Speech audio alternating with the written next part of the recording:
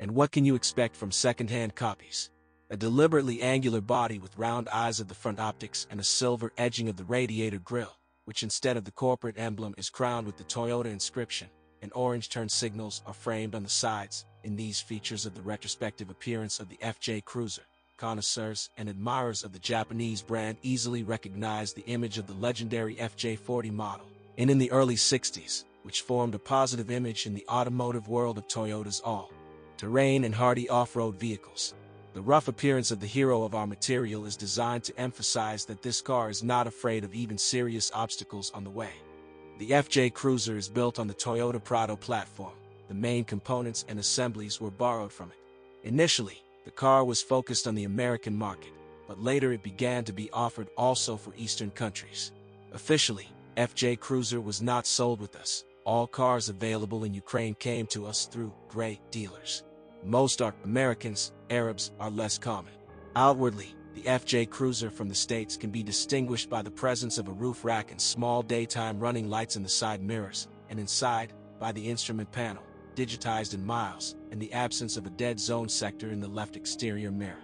The car was offered in two versions. The more expensive one can be easily identified by the presence of additional devices at the top of the dashboard and an audio system with a 6-disc CD changer and a standard subwoofer in the trunk. Cheap versions should be criticized for poor soundproofing, but the interior equipment of all FJ Cruisers is Japanese-style, reliable, and trouble-free. When creating the FJ Cruiser, designers were inspired by the Toyota FJ40 SUV, 1960 to 1984. From it, a proprietary grille with round headlights and orange turn signals on the sides, branded blue and yellow body colors. The interior is decorated in the Spartan style of the legendary FJ40. The plastic of the panels is hard, but non-creaky. Visibility is unimportant, and the sound insulation of simpler versions is rather weak. The rear axle of expensive versions is blocked forcibly. Despite its coupe-like appearance, the FJ Cruiser is a 5-door SUV. Its camouflage rear doors swing backwards against the direction of travel. According to the mechanics, this design feature did not negatively affect reliability. The door mechanisms work properly for the entire life of the car, unless the absence of the central pillars over time provokes the appearance of unnecessary noise. See weaknesses. It is not for nothing that we applied the word coupe-shaped to this model. In addition to external similarity, there is a common thing in the spaciousness of the cabin. There is little legroom for passengers in the back seat. A feature of the FJ Cruiser is that the rear short doors open against the direction of travel, and this can only be done by opening the front doors first. There is not much legroom in the gallery, but passengers of average height are quite enough. The FJ Cruiser has tanky visibility that takes some getting used to. It is limited by a narrow windshield and a roof hanging over it. Due to this, it is difficult to read high traffic lights, a wide rear pillar, a high line of side windows, and a spare tire hung on the tailgate. The convenience of using the trunk increases the glass that opens separately from the door. You can throw light luggage through it. The FJ Cruiser's 790/1890-liter trunk is average compared to the competition. For example, 835/1575 liters for the Hummer H3 and 1310/2320 liters for the 5-door Jeep Wrangler.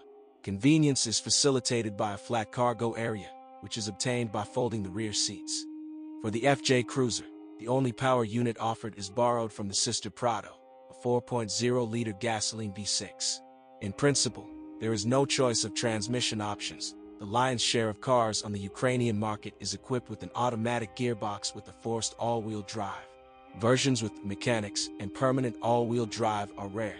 FJ Cruiser's visibility is limited by a spare wheel mounted on the tailgate, a wide rear pillar, a high line of side windows, a narrow windshield, and a roof overhanging it. Buyers can only be pleased that the FJ Cruiser, which is operated as a rear-wheel drive in normal modes, is more economical than the 4.0-liter Prado equipped with permanent all-wheel drive. It can fit into the consumption of 14 to 15 liters per 100 against 17 to 18 liters, respectively. By the way, in 2010, the FJ Cruiser engine became more powerful by 22 horses, already giving out 264 HP to the mountain. With an important advantage of the FJ Cruiser units is high reliability. As domestic operating experience has shown, no characteristic weaknesses have been identified in them. Unless during active off-road operation with overcoming deep fords, the attachment belt tensioner pulley does not last long. The characteristic whistle will report this when the engine is running. And with the civilian ride, he is able to go about 200,000 kilometers. The belt can withstand about 100,000 kilometers. In addition, Minders drew attention to the need for regular, every 20 to 30,000 kilometers, cleaning of injectors. Fuel injector contamination is manifested by unstable idling. Power units are not particularly demanding for maintenance either. A durable metal chain is used in their timing. On the road, like at home, we have already mentioned that most FJ Cruisers are with all-wheel drive. The front axle is activated by the transfer lever using the clutch servo. Expensive versions are equipped with a rear axle lock, while for simpler ones it is imitated by the ESP system electronics, which slows down the slipping wheels, one or more of the four. The owners of the FJ Cruiser really appreciate it for its high off-road qualities. The cross-country ability of this model is simply impressive. FJ Cruiser, like its legendary progenitor, is distinguished by high cross-country ability.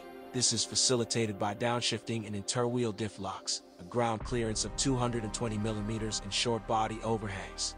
In general, the transmission has proven itself to be reliable, except that with careless off-road driving, there were frequent cases of breakage in the electrical wiring of the front axle coupling. By the way, all-wheel drive may not work due to a breakdown in the system for suctioning gasoline vapors from the tank.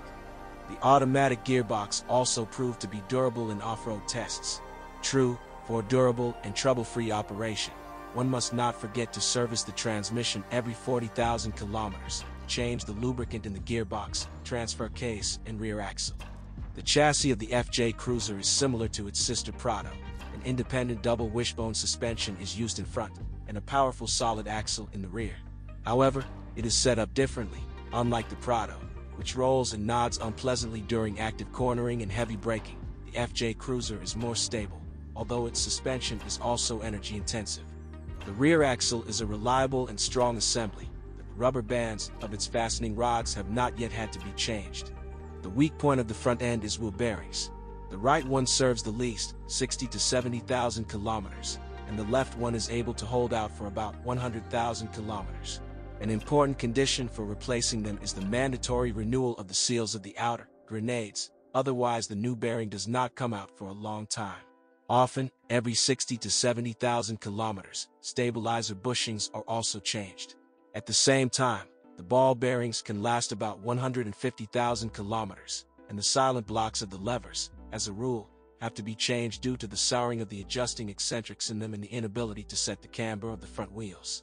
In order not to have problems with each such adjustment, it is recommended to lubricate the eccentrics. The steering is equipped with a variable power steering.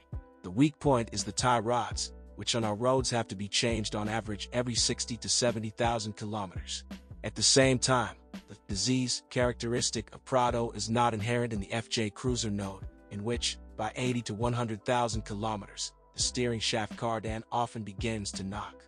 Since a powerful power unit allows you to drive quite actively, fans of fast driving often deform the front brake discs.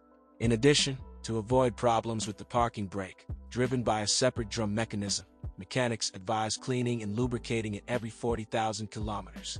Over time, the body in the FJ Cruiser cracks in the area of /U200B/U200B the extreme front frame supports. This is typical for cars until 2010 that drive off-road or with heavy Kanguriatniks. Due to salty winter roads, the paintwork of branded alloy wheels becomes unusable, clambers. Due to the lack of central pillars of the body, the doors on the seals begin to creak over time. Solve the problem by impregnating rubber products with silicone lubricants. The gasoline vapor absorber of a car until 2009 fails if the owner refuels under the neck. His refusal is accompanied by an alarming inscription check engine.